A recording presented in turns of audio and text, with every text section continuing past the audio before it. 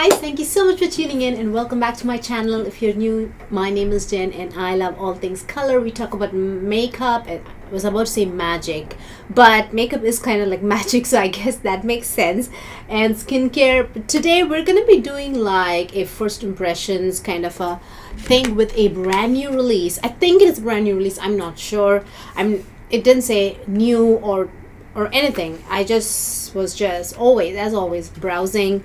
And then I found this eyeshadow duo from Clinique. This is called this part of their high impact line. It's called a high impact shadow play. So it has a shadow plus definer. So it has these two shades. There are at least 10 or 12 variations of this. And I believe out of all of them, this is a colorful, this is like the most colorful one. I did see plum toned duo, but this is like the most colorful one, the shade with the most contrast. You know, the others are kind of in the same family, you know, dark brown, light brown, dark plum, and then like a mauve shade, something like that. But this was very contrasting, so I went ahead and I got it. This is in the shade Day Night, or Day and Night, Day plus Night. Okay, so this retails for $34 and this is made in Italy. So one side is kind of like a powdery this side is the taupe, so it's just a twist up cream shade, right? And then this side is a powder, because I struggled to open this. I was trying to like yank this out so badly, I just couldn't, and then it just hit me. I think it's this packaging. The darker shade is not the same as the lighter shade. There is a little bit of a packaging problem here. So the darker shade is actually you have to twist it open, my friends. So just FYI, probably the darker shade is twist, and it just like a springs out. You see how it's like springs out by itself? It is so it's a powder that is absorbed in a sponge like that. It's a powder kind of, you see that? So that is that is like the smudgy kind of a look that you want to get. So if you run out, you see how I'm running out slowly? So if you run out, I think you're gonna have to put it back and kind of like take it out, like a little bit of touch up. So like that. So I like jumped straight into the swatches, as you guys can see. That is the beautiful, it's a I wouldn't consider this like a bright cobalt blue, but it's quite vibrant. If you ask me, it's quite vibrant and I like it. So the other side is just like regular opening style, and then the blue actually does have minute glitter. It's not like a fine shimmer, it's not like metallic, but it has like a glitter like suspended there. So this guy actually is like, it's almost matte. You cannot see that shimmer. It's so fine. You almost think it's a satin shade, but it's not. So you guys, I mean, you could use it as a matte satin if you ask me. But when you kind of like blend it out, that's when you see the shimmer there? There, right there. It catches the light just the tiniest bit. Like I said, you can definitely use the lighter shade, at least in Day plus Night, as matte or satin, or even as like all over shade, however you like it. So those are the two. So if you like these kinds of videos, definitely consider giving this video a thumbs up and subscribe if you haven't already. It really helps my channel out. So yep, I really appreciate it as well. So let's I haven't tried this. Hang on, something happened. Alright my friends, I am sorry about the interruption, but my camera just like did a somersault and just like it freaked me out. I'm not sure what happened there. It's just like something ridiculous happened. Anyways, I don't even know how it happened.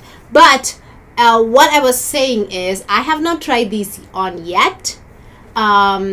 So we're gonna do more like a first impressions kind of video, which I rarely do because I usually I don't have the patience to just like sit there and wait or anything. So we're gonna go straight into it. So like I said, $34, made in Italy, and it has 2 shadow and definer. So we also saw swatches. So I saw like 3 or 4 looks on Nordstrom's website.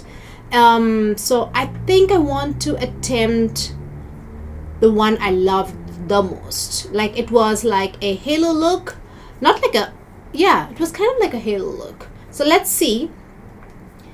So my eyes are primed and also set. So I put on an eyeshadow primer and I also set my eye with a powder. So I'm just gonna, oh, that was good. That was pretty good, right? I'm just gonna, I do have a matte eyeshadow palette with me. Just I have a Viseart palette just to blend things out. So I'm just gonna apply the blue in the inner 1/3 of my lid, and then the outer 1/3 of my lid as well. So I dipped once, and then I haven't dipped again.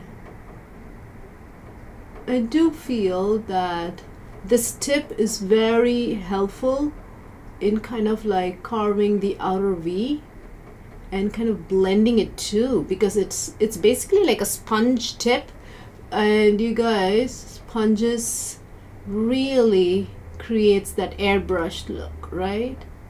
So I think it's a good idea to have put the darker shade in the sponge tip. So I'm just gonna do the same thing on this eye as well, and then let's put, I'm not sure if these are out in Sephora yet though. We're gonna put something in the, well, not something, the other lighter shade in the middle. I'm really impressed by how much, because this doesn't feel wet. This does not feel wet. This doesn't feel creamy or anything. This is completely dry, and I'm impressed by how like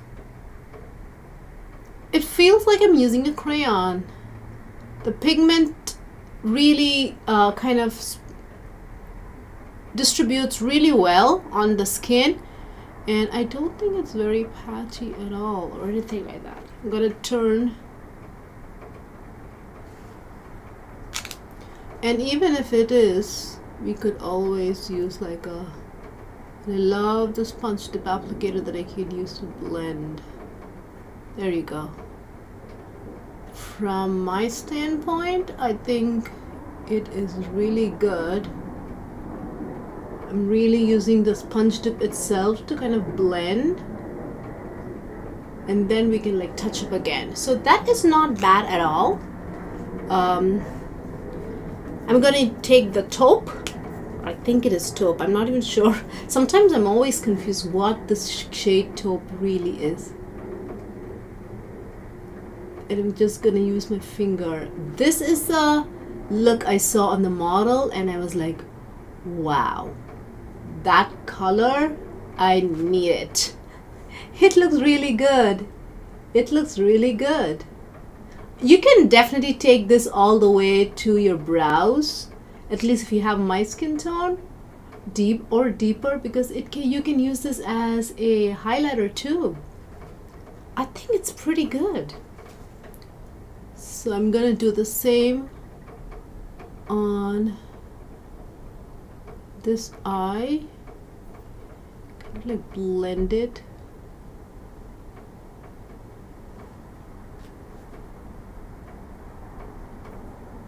It's like a spotlight look, right? More than a halo, because halo is like the color is all over there, all around the brighter shade, but we're just keeping the center shade open on top. So I think it's more like a spotlight look, and spotlight look is one of my favorite. It like really, it looks like you have a spotlight in the center of the lid. Okay, I think it's time for a little bit of touch up of the blue. Oh wait, no, I think I want to first blend it out with like a skin tone eyeshadow, and then we'll do the final touch up of the blue, because if you touch it up now, then you'll have to touch up again and then blend and then touch up again, blah blah blah. Anyways, I'm gonna use this shade, I guess, kind of like touch up. There you go. That's it. Now I want to touch up the blue, and then I think we'll be done. I could use the, there we go, touching up the blue there. Oh, by the way, I never told you guys what I have on my lips, because it is like speaking volumes. It's like insanely glossy. This is not a new not a new product, but I've just started to try it out. This is the Milani's lip jelly or lip oils. Yeah, and I really do like them. They're quite nice, to be honest. Okay, that's good. The reason I keep dipping back and forth is because, not because my applicator has become a little bit dry or anything. It's just I don't know which side has product and which side doesn't, because I'm applying here and maybe there's a product on the other side, but I just like don't want to like turn around and find out it's just, anyways. So that's the final look. I'm gonna see if I can use taupe as my inner corner highlighter. Here, I don't know if it's, oh, it's good. It's not too dark at all for my complexion. It's a little bit dark maybe, but it's okay, I can manage it. Because, is it creating a little bit of shadow? Because if it creates a shadow, then I think I need to go a little bit lighter, but I guess you can try it out. Like I said, it definitely, it's more like a skin tone color than like a highlighter. So I'm gonna go and put on some, oh wait, I wanted to show you guys, I want to try if this would work as a you know, like eyeliner. So what better time than to try it now. I'm just putting a little bit on the waterline. And I like that this is a powder. It doesn't feel like a cream at all, but it doesn't go everywhere. Look at that. It really, that was very, very, very easy. That was super easy, my friends. It was so easy, and it wasn't scary at all. Like if you're like not very comfortable with using a kajal, because it has a pointy tip after all. So but this one is like a big fat sponge, and it doesn't really scare, and it's very blunt. It's actually very blunt and soft as well. It's not pointy at all. So that was so good, especially for the waterline. I didn't have to look up and do all this, nothing. I was just basically looking quite straight. So I'm gonna quickly put on my mascara and I'll be right back. Alright, I am back. I basically just did my mascara. That's that took me like a good 5 minutes, but let's talk about final thoughts. I have to say it's very creative, and I really like the fact that this powder doesn't like kind of like dry out or anything. The application you guys saw was quite smooth. You might need a little bit, you might need a matte like a powder shadow to blend out the edges, just to make things easier and faster. That's it, because the sponge applicator is for a darker shade. So if you want to blend out the darker shade, you want something more like skin tone, right? So that's pretty much it. But the application itself is like so smooth because of the sponge tip applicator, with which I really am impressed about, because it it is just powder. I feel I don't think this is cream at all because it's not wet. It doesn't have a creamy consistency. You guys saw in the swatch there were skip areas, right? Here right now it's not skipping, but you can see there was like, it wasn't there was more opaque side of the swatch, and then there was a sheerer side of the swatch. That's what makes me think this is a powder shadow, and it's really well formulated. So overall, the sponge tip side of the eyeshadow is so well designed, and very applicator wise, it's very easy to put on, especially the eyeliner and the lower lashes. That was a breeze, so easy, and it wasn't uncomfortable. It was so soft. The applicator sponge tip is actually quite soft, and it's not intimidating at all. Okay, let's talk about the cream side. The cream side is very, especially the one used in this duo, is so my skin tone friendly. I love it. It's not overpowering at all, and you guys can see how it kind of like catches the light just the tiniest bit. You can definitely put this all over the lid and just like be done. This one on the lid, and this one, wait, sorry, the top on the lid, and then this blue in the lower lash line. You are done for the day. And it's also, like you guys saw, it's like this. I didn't try this out today on as an eyeliner, as a winged eyeliner, but this would really come out so well. I'm just gonna draw something like an eyeliner that the way I would draw, like this. It's gonna be you know, it's not gonna be precise, obviously, because look at the size of that sponge tip applicator. Something I would do, wait, this is not coming out right. Like that, you can just like wing it out like that. You see that? You can just wing it out like that. Something like that, and it's gonna come out like really intense and like winged out and very like a dramatic. But in the lower lash line, it comes out really well. So overall, it's a 2 thumbs up. I really like it. If you want to try it, I'd say give it a try, because this is a very unique formula, at least the sponge tip part of it. So I think they've done it really well. There are also very neutral skin flesh tone colors. So yeah, I think it's a really nice one. So yeah, I'll see you guys very soon.